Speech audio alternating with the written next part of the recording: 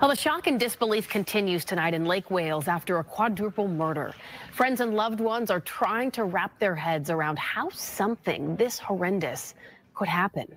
A mother and her 3 children were shot to death on Tuesday by the woman's boyfriend, who was ultimately killed by police.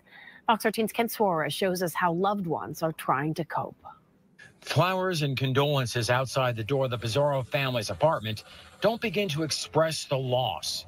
The lives of Marlene Pizarro and her 3 children were taken within minutes of each other by the... She looks like a Patel, but she's an Ombrito. Doesn't she look like a Patel? I can see the Patel. But she's an Ombrito. Leaning on that. She's a whole Ombrito. Marlene Pizarro and her 3 children were taken within minutes of each other by the woman's boyfriend, Al Stinson. Yikes. Yikes. He this killed, nigga here, man. Yeah, he killed more. He killed more than her. He killed more than her. Yeah. More than 4 bodies. That was his first bodies. Oh yeah, definitely. He killed her 21, 17, and 12-year-old kids. She was fucking with this though. Why so would they you were grown bring this men around your children? So one of them was 18, right? Shorty wanted thug. That's the reason. She brought him around. Yeah, results. No doubt. I used to say this all the time. She set her kids up. She brought that guy around her kids. That's not their father. This is a relatively new boyfriend. What a stupid. I mean, I'm sorry. What a stupid home. I mean, at some point we got to start calling this out, man.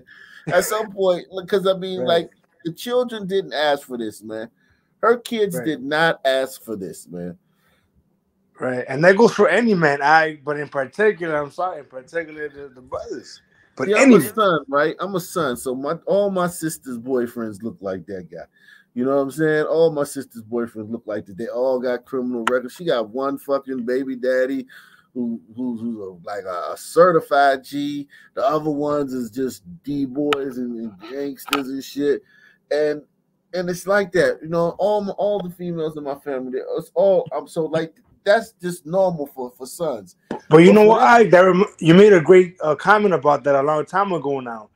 It got my attention. You said how the scenario you just gave where they'll bring a son man around who was like that, but they don't really know for what. So he could be a sex offender. Right. And they just think, oh, he was murdered. They never check. Black women never do that low. You know how that website where they ask you if you want to find out somebody's background, and then when you press it, you gotta pay and shit. Right. They never check. They never do background checks on anybody. Hell no. Some people ain't doing that shit. They just figure they get insurance. Right. They just figure it was like drugs or maybe a murder. Exactly. They're so right. Yeah, but a lot of girls, like Homeboy said earlier, like shorty want a thug, man. A lot of girls just want that type of shit anyways. Right. Or maybe an attempt murder, but sister or female, whatever. What about the kids? What if this motherfucker like kids? Yeah, it's just like I'm looking at her face, and listen, I don't know, but I don't see grizzled Ombrita. I see like she don't have it. You know how Ombritas look? You can see it in their face when they street and they hood. The cholas? Yeah, she looked like she looked homesick. Yeah, she was a teacher, right? Yeah, I think she was a teacher. Yeah, she was a teacher. So yeah, she wasn't like she wasn't teaching. Yeah, she wasn't a thug missus. The lives of Marlene Pizarro and her 3 children were taken within minutes of each other by the woman's boyfriend, Al Stinson, who police eventually tracked down and killed at a motel in Sanford. Justice was served, not the way that I wanted it to be, but it was served. Pizarro's brother remembers her as the family's rock when crisis would hit. Like last year when my dad passed away, she was the one, she was the pillar. She was holding all this together. Now it's my turn and my brother's turn to be the pillar for my mom to be good.